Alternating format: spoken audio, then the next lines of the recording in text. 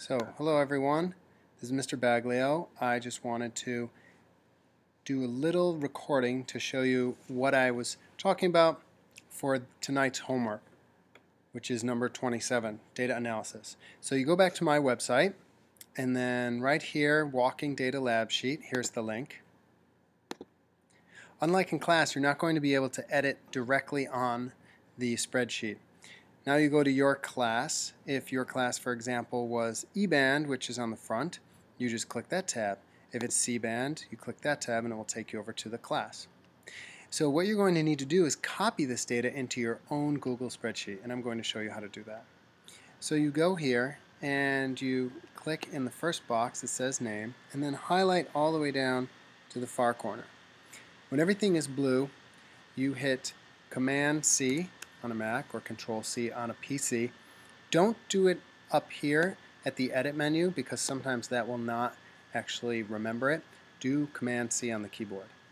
Then once that has been recorded, you can go out, since you're already in Google Docs, hit this little arrow in the corner and it will take you back out to Google Drive. In order to do all of this effectively, you're probably going to have to sign in with your fieldston.org email address. Now you click Create, go down to Spreadsheet. When the blank screen comes up, it will say Untitled Spreadsheet, and you will then name it.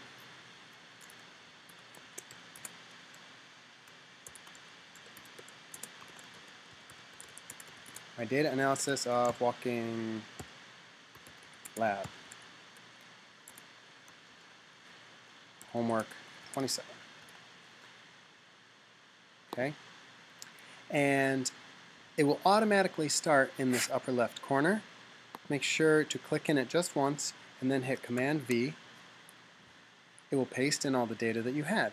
So the beauty of a spreadsheet is not just that it puts numbers in grids, but it can then do things for you.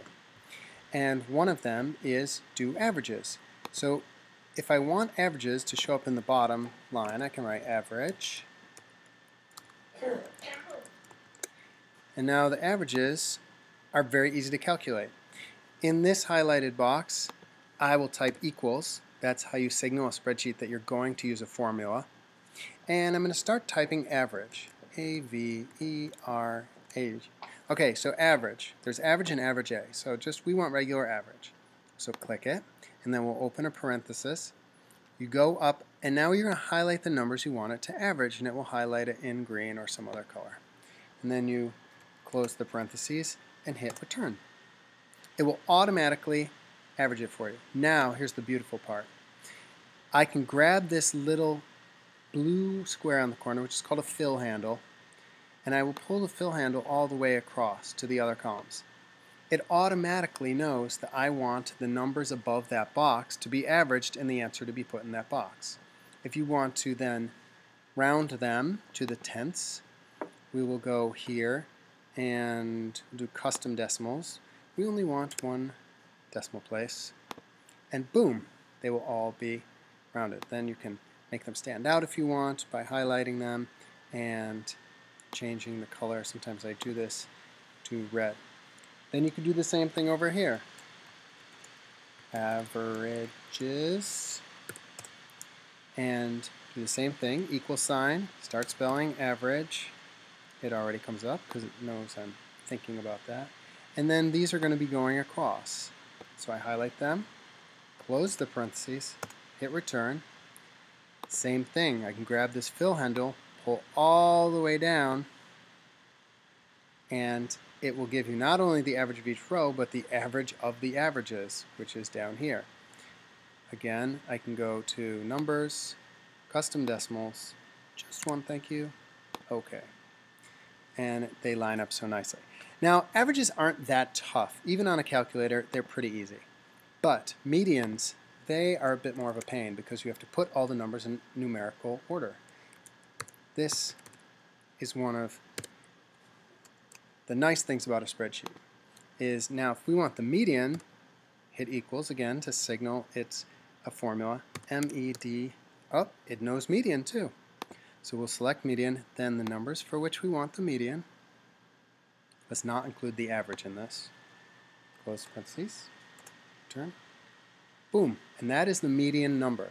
So what I would like you to do is in this data set, to show that it can be done, I want you to have it look the same way as it did with the averages. Put 2 rows down to make the medians across, and then the median for each of the data sets going down, just like the averages. So you'll have a column down here for medians. The averages will be red, the medians will be blue.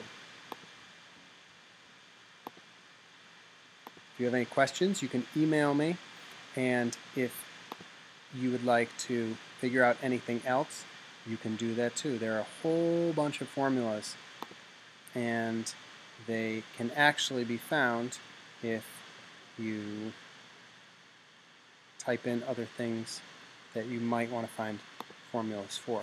For example, I don't know if mode is in there, but we'll focus on these two for now, and others will come along later. That's it. Thank you very much. Good luck.